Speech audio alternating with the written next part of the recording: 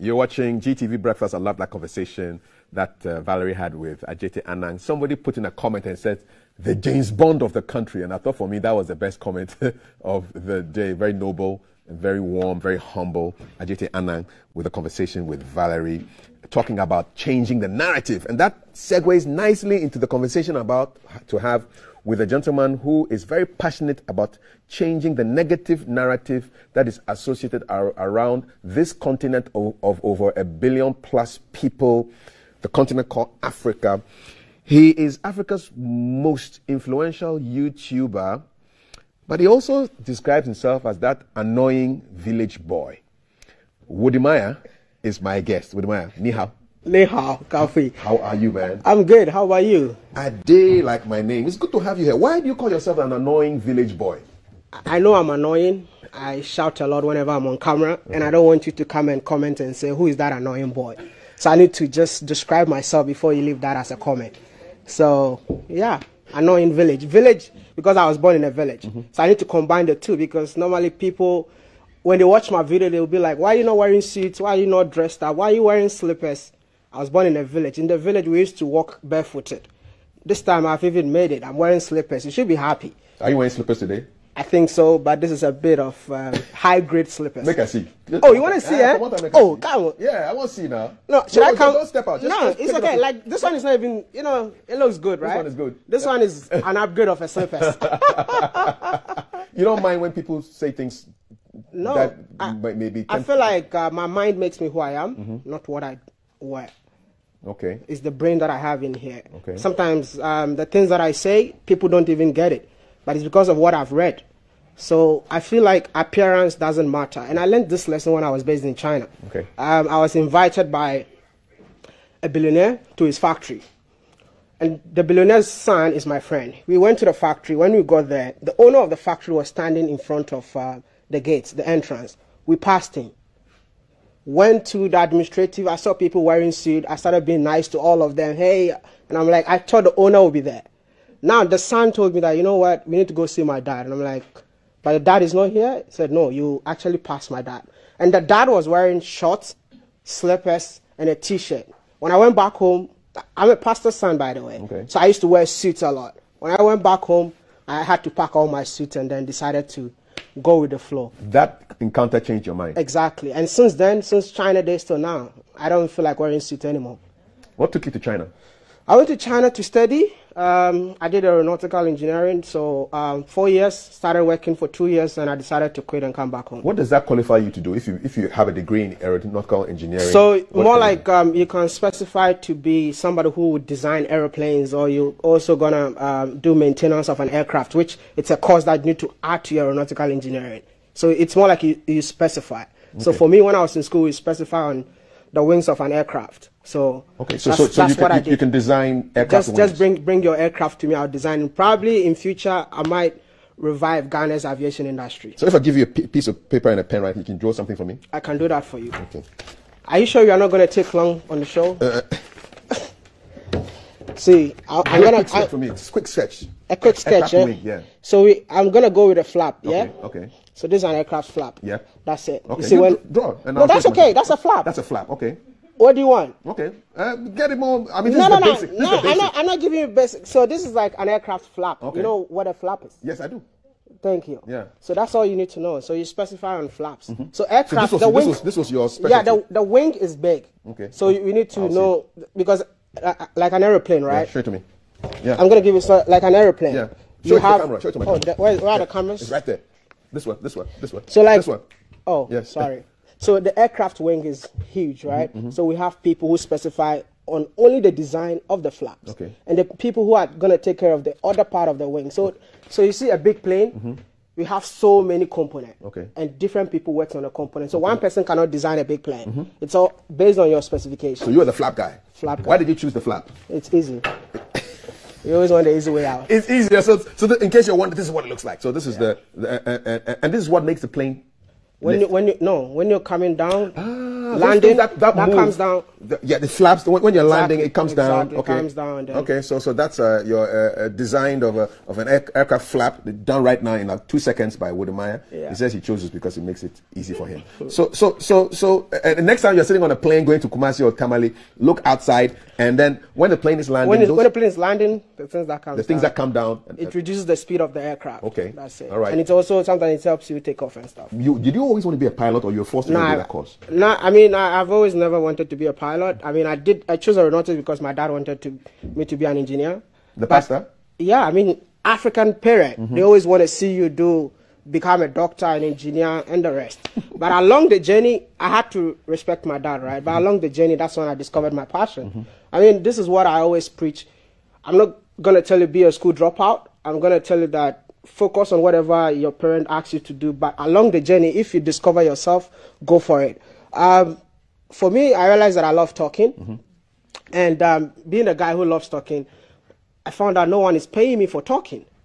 So I had to do research about how can people pay me for talk. So that is when my research led me to YouTube.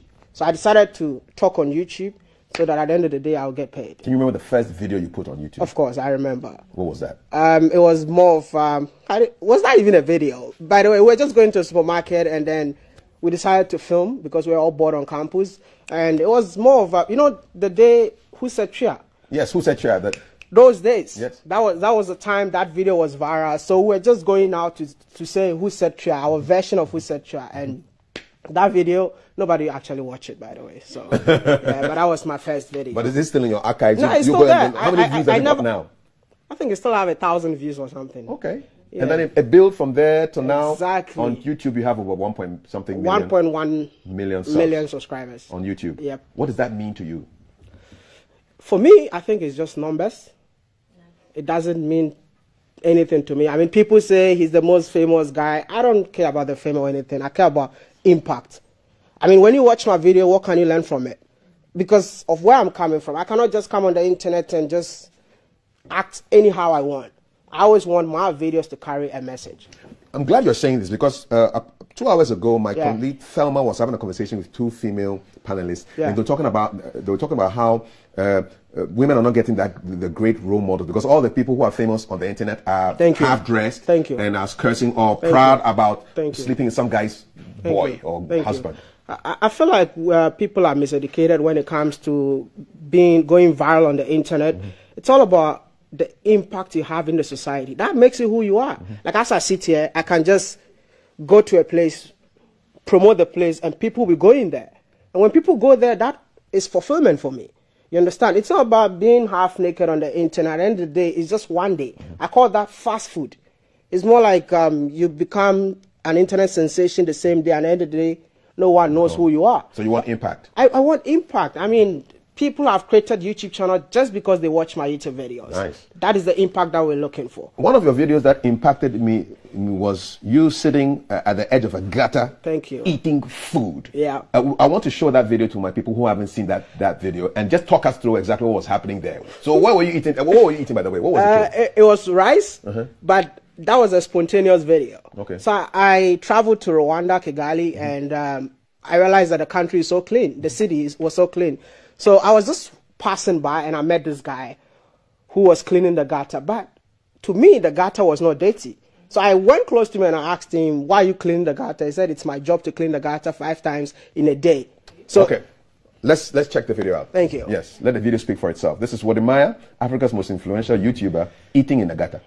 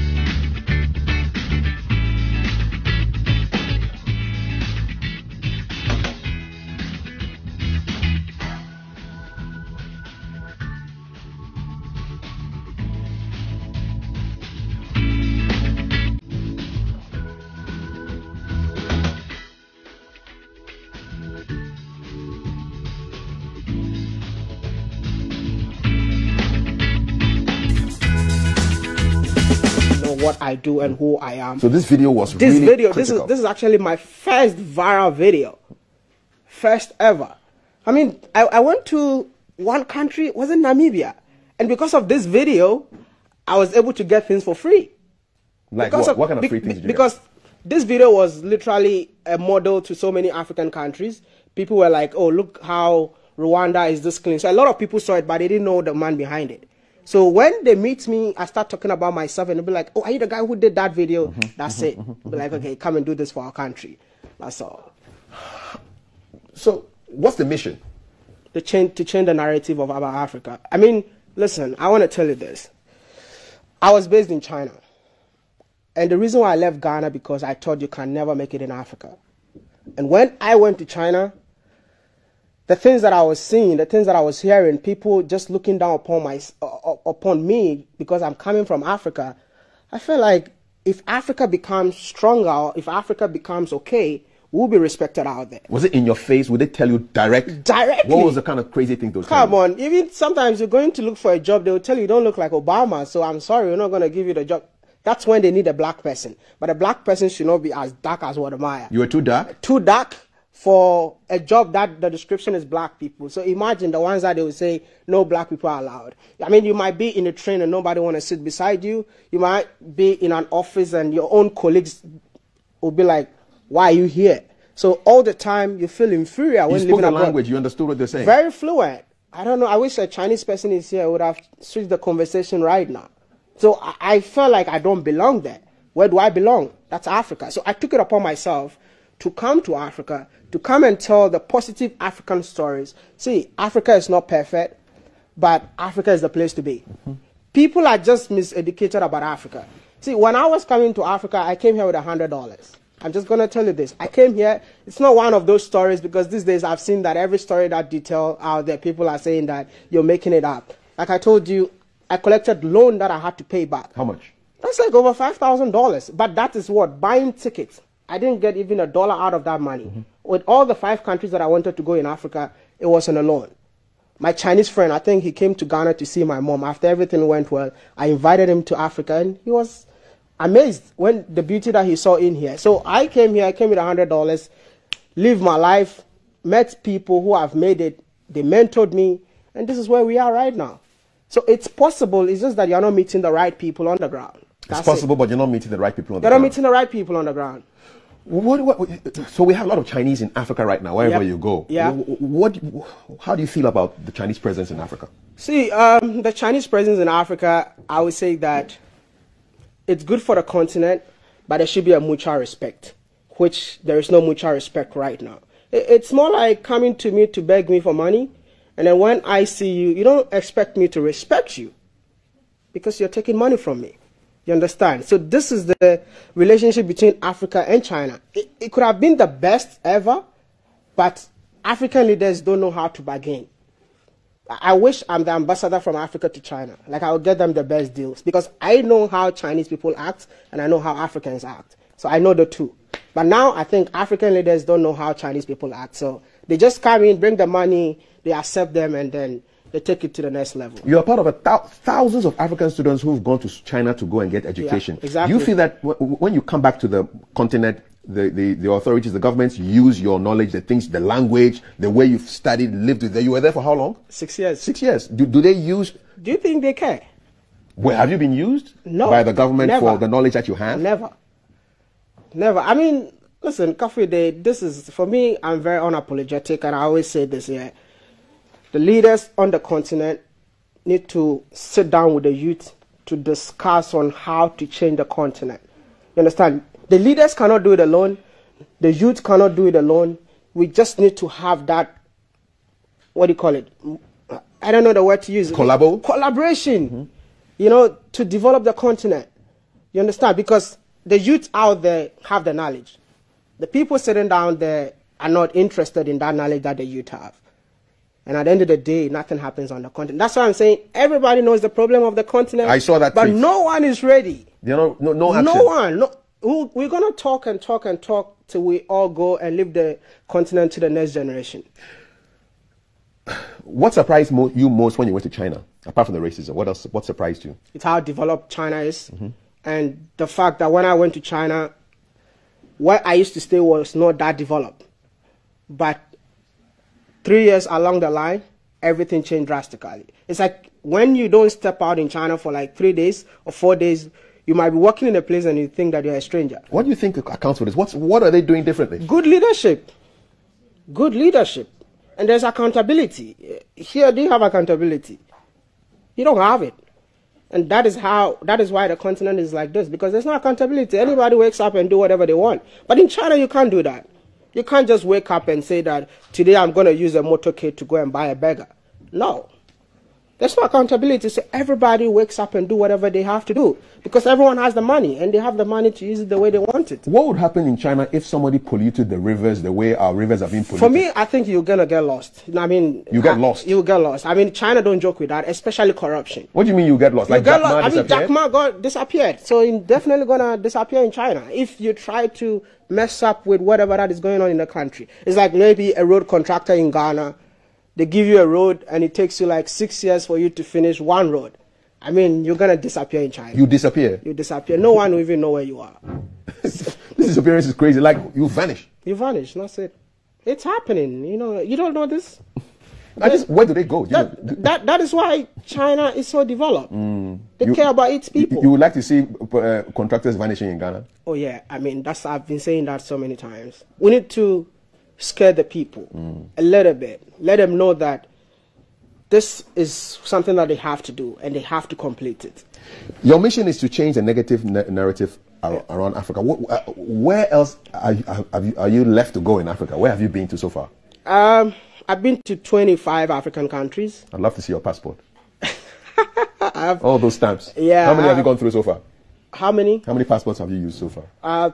I'm using my 4th passport right now. Okay, starting from when? When did you start the trips? I think first time in 2012 when I went to China for the first time. Okay, so four passports. Yeah, 4 passports. Where would you like to go next? I'm actually traveling tomorrow morning to Zimbabwe. Is that your first time to Zimbabwe? First time in Zimbabwe. What are you expecting? Something different. Why are you going there? How does it work? Does somebody invite you or you just decide to get there? Nobody invites me. This is something that I've taken upon myself that if no one is promoting Africa the way it should be promoted, I've dedicated myself to promote Africa in my own way. And listen, the impact is huge, and that makes me want to move. Because I've never been to Zimbabwe, but the information minister in Zimbabwe is waiting for me at the airport. I mean, in Ghana, I don't think even the information minister would know where I live. He's busy thinking about IMF right now, brother. Oh, wow, okay. I don't know about that, but that's another topic. Yeah, but this is how it is. It's just, I feel like the work that I'm doing, even if I'm not appreciated in Ghana, there are countries that are waiting for my presence. Does that disappoint you? I mean, who has spoken to you on the official level about promotion of Ghana as a tourist destination? No one. Nobody? No one. They know I exist, and they all know it. It's not like they don't know I exist. Everybody knows that I exist, because I play a major role in people moving to Ghana, visiting Ghana. That's a huge claim to make. I mean, back it up. The facts are there. If you go to Rwanda, there are people that set up shops, working in hotels, bought houses in Rwanda because of my videos. It's there. Even in Ghana, I meet them every day. It's not like I'm saying things that I don't know. I just don't like talking about myself, but I see it. I have 1.1 million subscribers.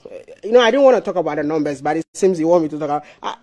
All these people, knowing that I'm from Ghana, they come here, they visit all the time. How do you fund your trips around the country, the continent? I fund them myself.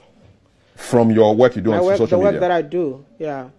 How does it? I know you're big on YouTube, but you're on Facebook as well. Yeah. You're on Twitter as well. Yeah. I don't see you on TikTok unless you're going undercover there. No, I used to have TikTok when during the Chinese version of TikTok. That's when TikTok came initially. So I used to be a TikToker, but I felt like you need to be stupid to go viral on TikTok when I was based in China, because it was a new app that came into the scene. So if you are using TikTok now, TikTok was not called TikTok. TikTok was called Douyin in China. It still exists. So the Chinese version, but we get paid for using TikTok when I was based in China. But at the end of the day, I was sounding so stupid. How do you mean? They always want you to, for you to go viral, you need to do silly things, make fun of yourself.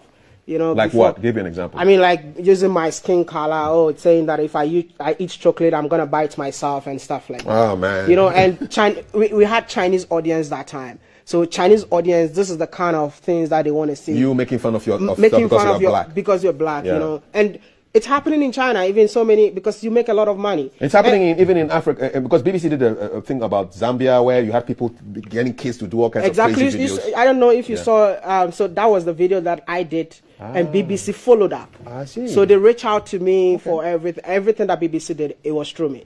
But I just don't like credit. That's why I didn't want to, It was my video. I brought the video up, and Runako is my friend, and Runako has to go for the journey as discovering where the guy is. What's the most surprising thing you've discovered on your trips around Africa?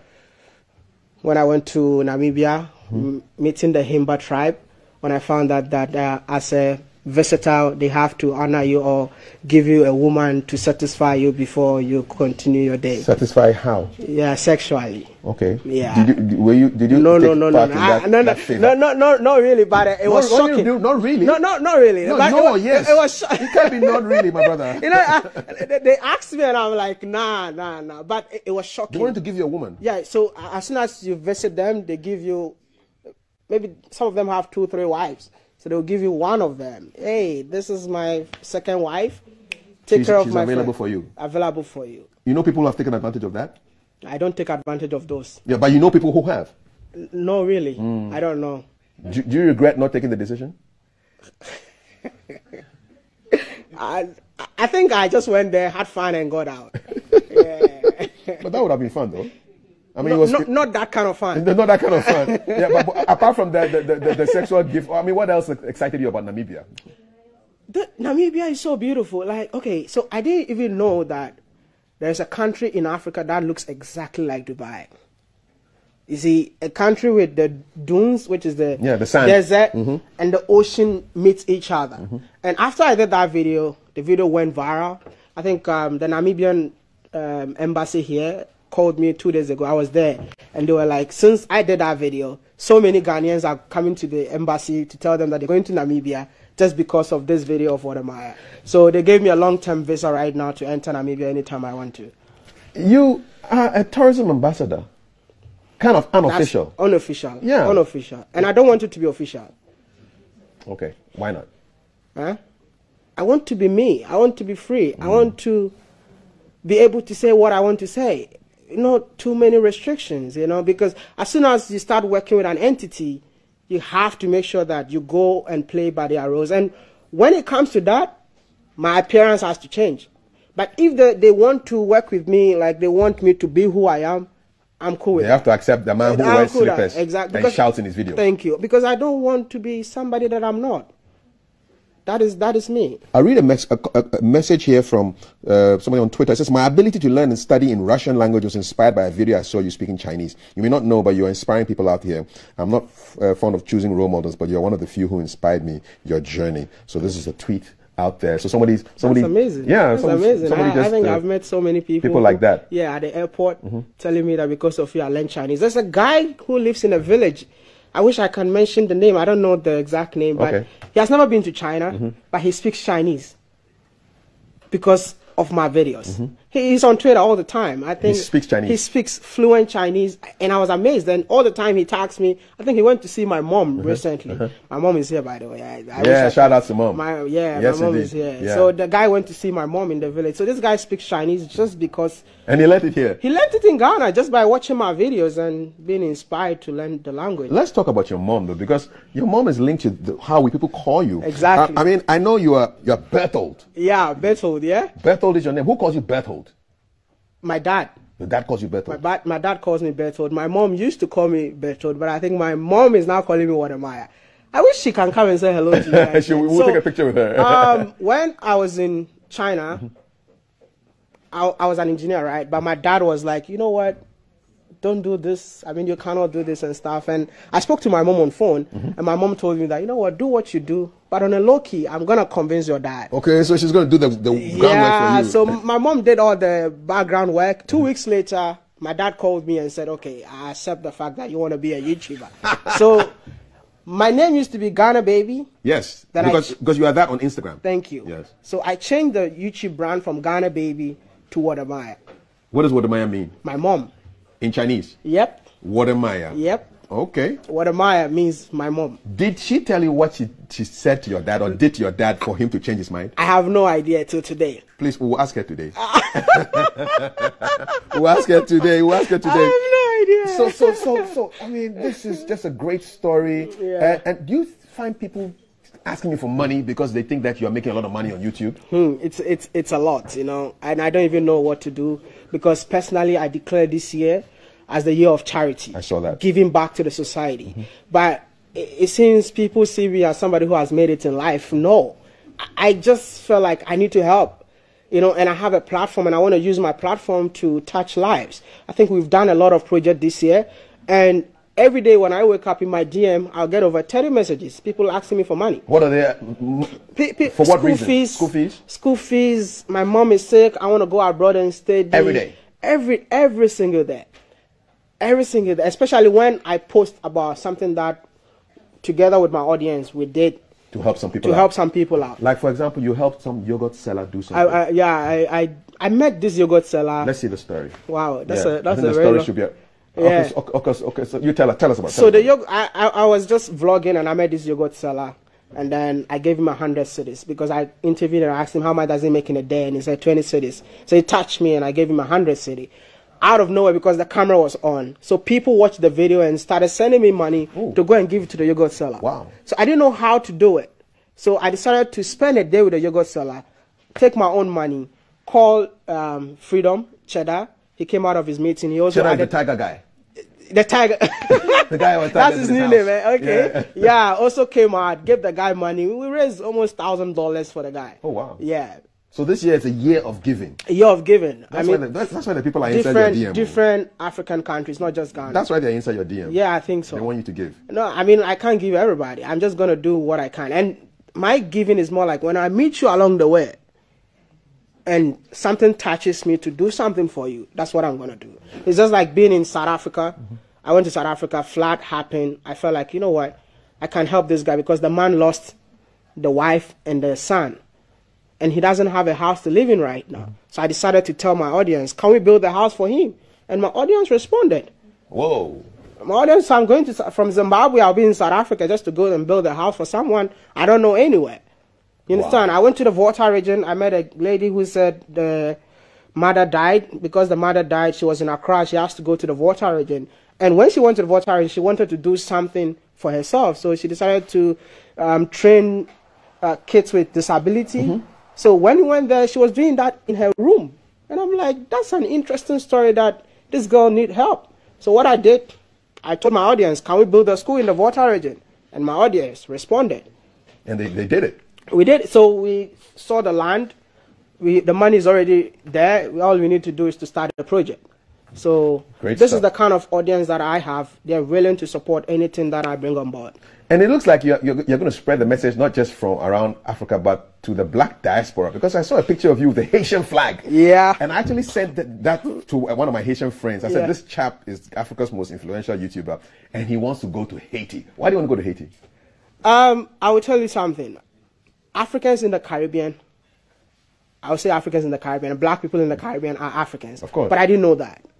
So along my journey, I discovered that. And when I started doing videos in Africa, most of them were like, oh my goodness, I never knew this is how beautiful Africa is. I'm coming to Africa. So some of them even came here.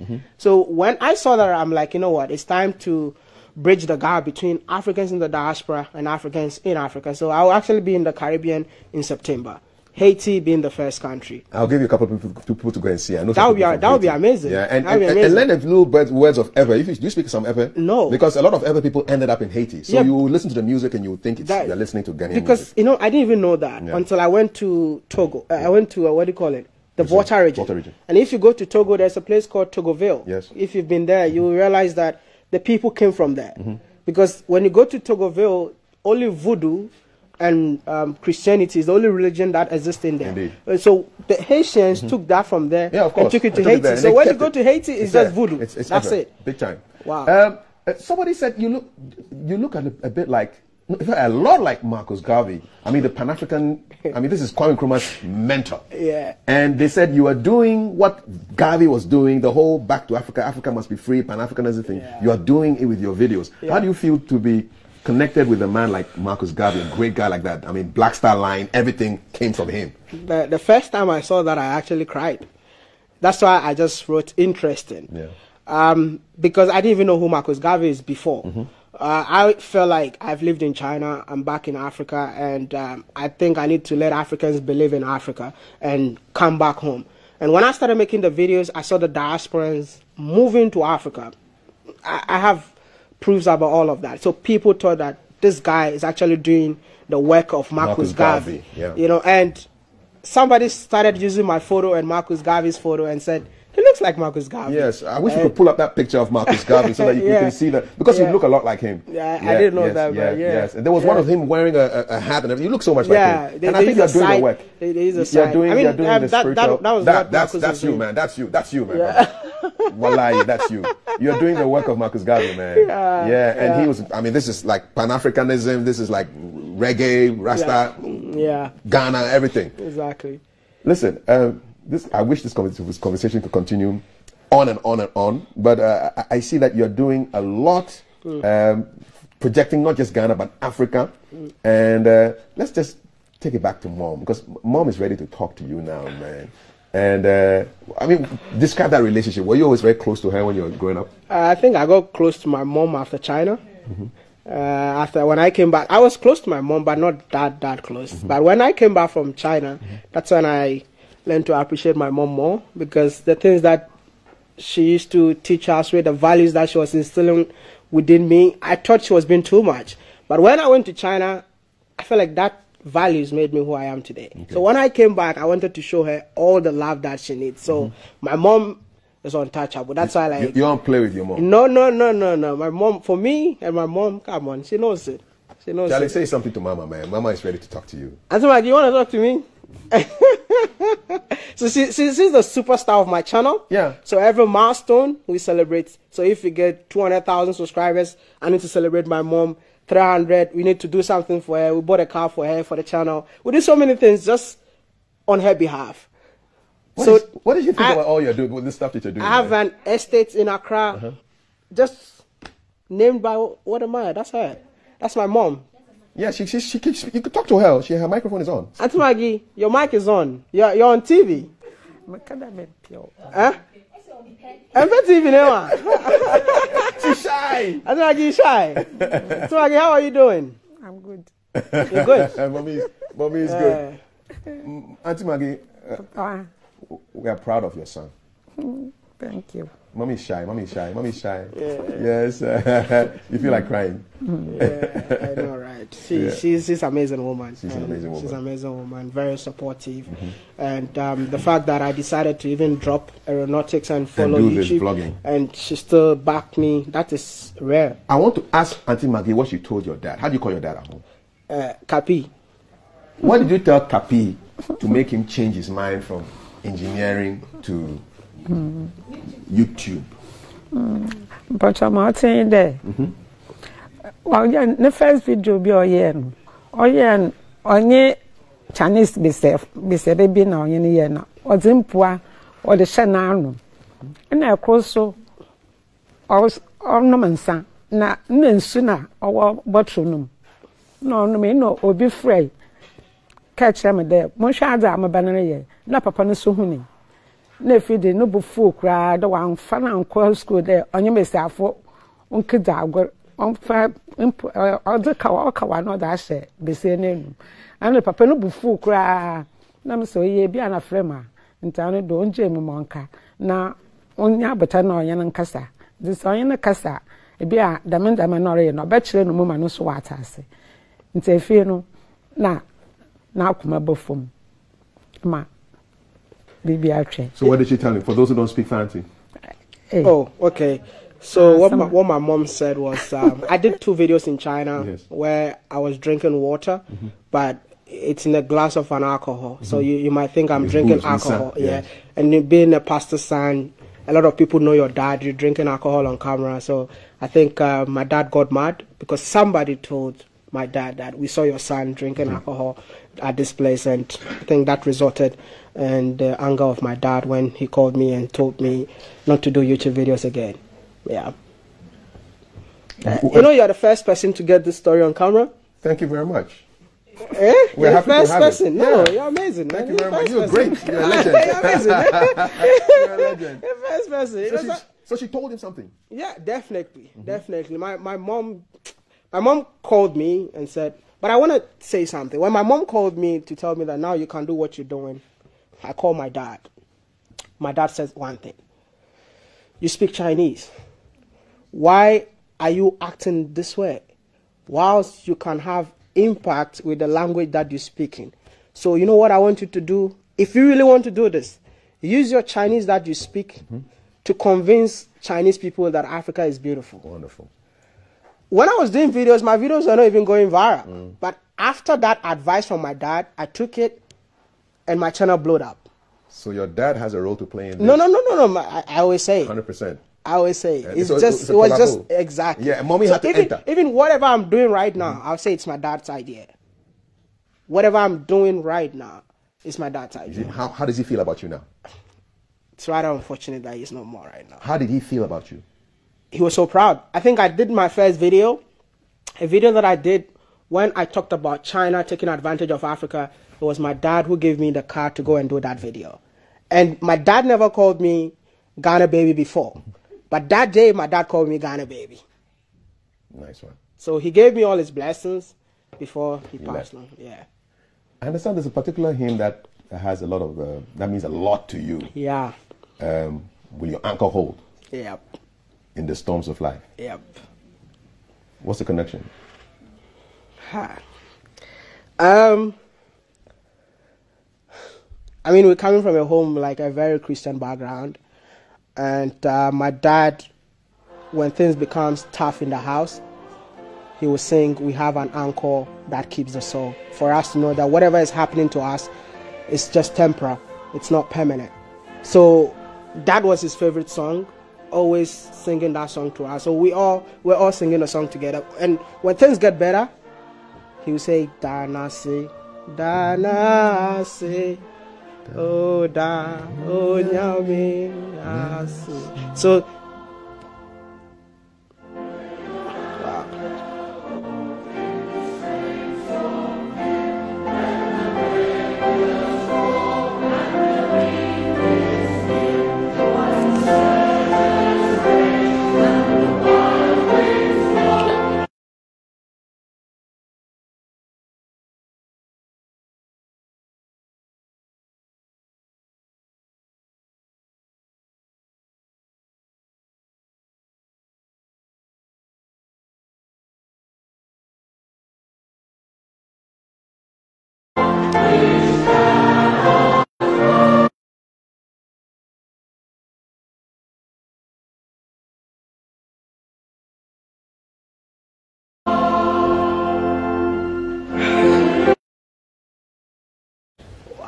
okay.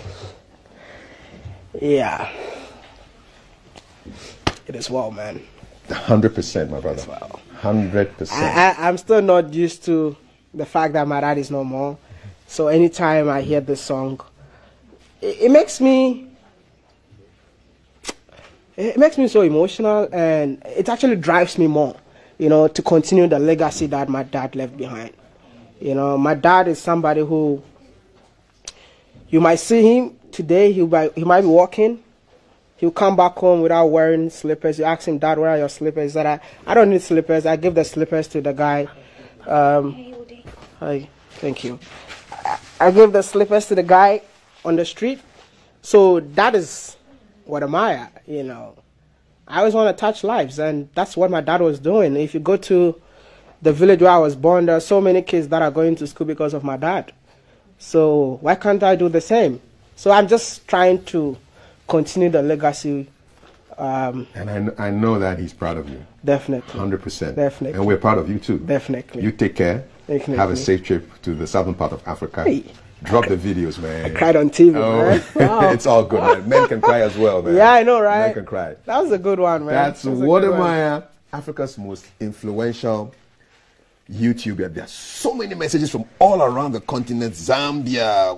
It's just crazy. They just love you, and you're doing great stuff for our continent. Thank you. Keep flying the flag, not just of Ghana, but of Africa. Thank you so much. And God willing, we'll meet again some other time. Thank you. You take care. Nice meeting you once again. It's a pleasure, man. It's our second time. God bless. And big hug to mommy from me too. I'll go and hug her after this, actually. Definitely. Thanks a lot, man. This is GTV Breakfast. This is how we wrap it up on a Friday like this. My name is Kafui Day. On behalf of all my people, Valerie, Thelma, Jay, Alan, Maltiti, the entire crew, the directors, the producers, beautiful weekend to you. God bless. One love.